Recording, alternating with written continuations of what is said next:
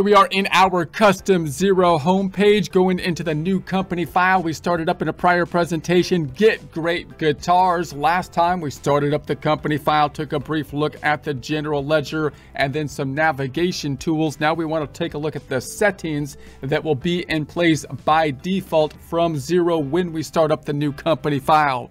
So if we go to the icon on the upper right, we have the profile settings as well as the account settings. So if you want to go into the general account settings here, your password and so on, that is here. The profile settings, if I take a brief look at that, also allows you to join the Zero community and share your knowledge with others. So you can turn on your public profile to become listed in our user directory and become part of our growing community where you can ask and give advice to like-minded Zero users. You can also help improve Zero by suggesting and voting on new features. So if you want to participate in that, you can do so.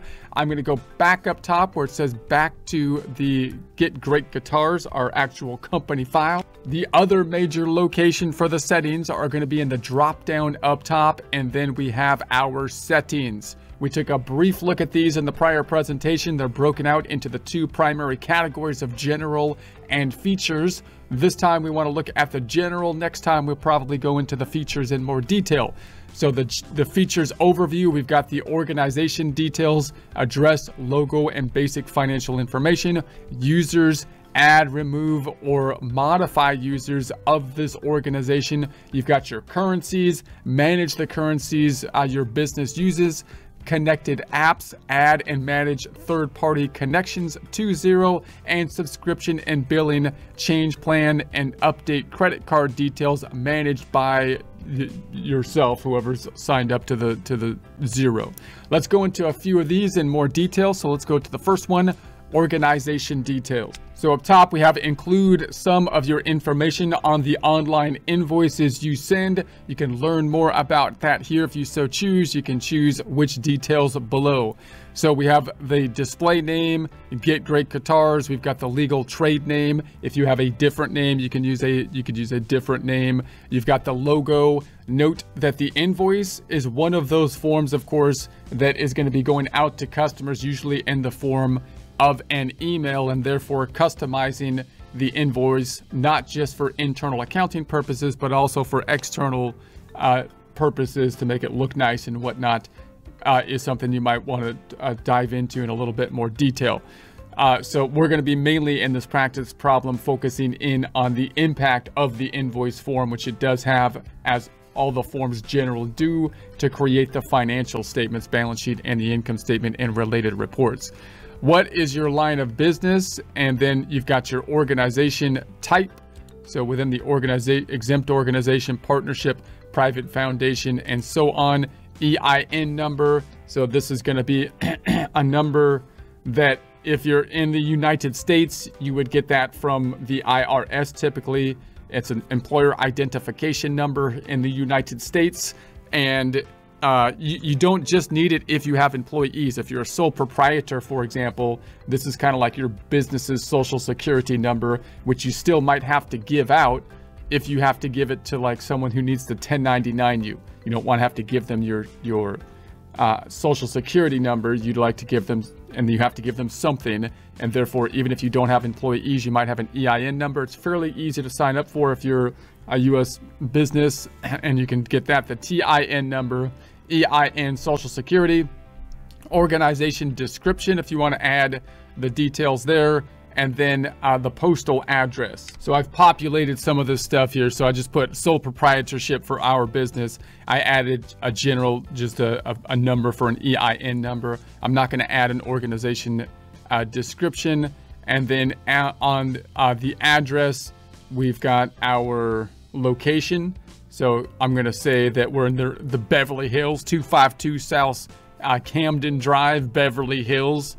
And then for the physical address, I'm going to just say it's the same as the postal address. And then the telephone number, we've got the country. So I'm going to put United States, has a 1, and then 55555 or something 575, something like that. And then our email and our website. And then if you can add fields if you so choose: mobile, fax, DDI, Skype, LinkedIn, Twitter, Facebook, Google, and so on. Let's go ahead and save that.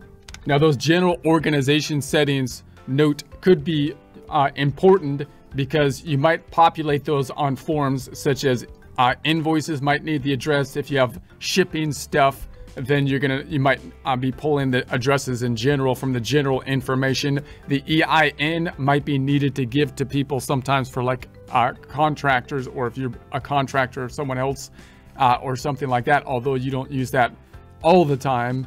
And then if you're in the United States, then the taxes for sales tax on the state level might be determined in terms of your location. Oftentimes could help you to determine whether or not you're subject to the sales tax, which is like a usage tax in the United States on the state level instead of a federal level.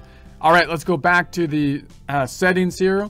Let's take a look at the users. So the users are the people, of course, using the software. So when you first set up the software, you're just going to have yourself, whoever set it up generally is going to be a user of the software. We might have then an admin user, and then you can add more users. Now, the great thing about Xero is I don't believe there's a limit to the users, which if you look at other softwares that are online softwares like a QuickBooks, that's usually one of the bottlenecking factors, the number of users that possibly could be logged in. So we could then invite another user if we so choose. So let's go ahead and do that. So I'm going to add Jane Smith here, and then it has the options down below, give them access to. Now, obviously we're thinking we've got multiple people that are going to be using the Xero software to help with our accounting needs. And then we clearly, once we have multiple people that are working in an accounting system, we'll usually run into the idea that we want to have some restrictions to what certain people can do within the accounting system. So then we have what things can they access. We have the projects here. Allow this user to access projects. There may be per active user costs. Now, the projects are usually something that's going to be more specialized towards particular type of industries, possibly like a job cost type of system. So if you go into the projects, you've got how much access do they need. You have limited. This limit rule is read only, but their own time entries can be added and edited. It excludes all financial information. The standard, this rule suits staff who run projects but don't need to see staff and project cost information. And then the admin, this role has the same access to projects as standard and includes staff and project cost information. So I'm going to uncheck that one and then say I'm not going to use projects, let's say, and I'm going to go down here. We might touch in on how projects work, but that's not our main focus. Let's go down here to business and accounting. How much access to get do they need? Let's go through the different access levels here. Invoice only. This limited role suits people who create quotes and invoices or enter bills but don't need access to bank accounts or reports. So they're limited on the invoicing on the sales side of things. So sales and purchases only create drafts. Sales, quoting, and invoicing. Purchases, purchase orders and bills, and then approve and pay sales and purchases. And then we have the bank account and balances. Bank account admin can add and edit bank account details held for customer and suppliers. You've got your reports, finished reports, set lock dates, edit settings, and so on. And then if I go to the standard, the sales and purchases, so you've got the bank account and balances, reconcile and edit statement lines, reports, view and rerun reports, and then the edit settings, manage user. Let's go to the advisor. So sales and purchase is now checked off. Bank account and balances, bank admin, you have the capacity to check that off if you so choose.